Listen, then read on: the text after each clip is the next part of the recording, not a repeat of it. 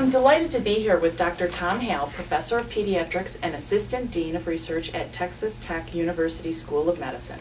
Thank you very much for joining us here today. Thank you. Many women feel deeply uncertain about the use of medication in breastfeeding and need clear advice on whether they can use certain medications while breastfeeding. Do you feel, on the whole, that they're able to get the advice that they need? It's often difficult for them to find a good source. It all depends on where they go to try to find this information. There are some books in the field, and there are also some places they can call, but worldwide you find most clinicians depend largely on the package insert or information that comes with the medications, and that is often the worst place to look for this kind of information. For the most part, most manufacturers say don't use their product with breastfeeding mothers, and we know now that that's not true at all. And so it all depends on where you go. If you go to a good source, you'll get good information. If you don't, then you're not going to get good information.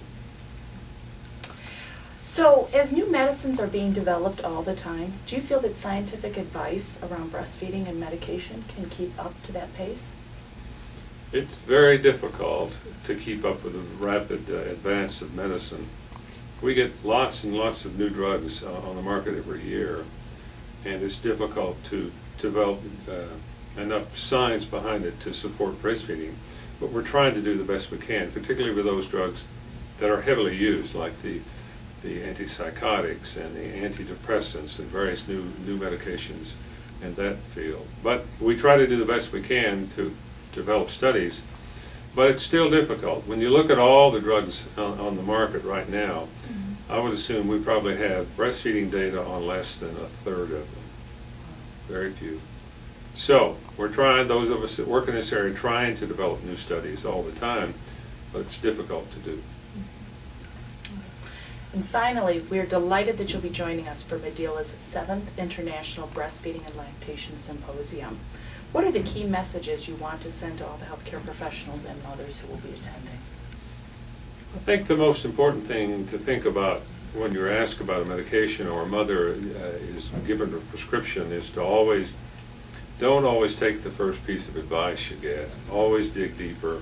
Go to the internet, see if you can find a place that you can call to get good, accurate information about the medication.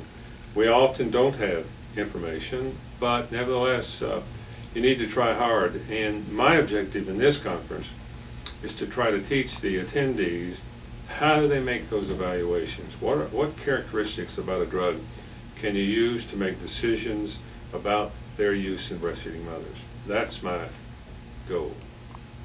Okay, well, thank you so much. Thank you.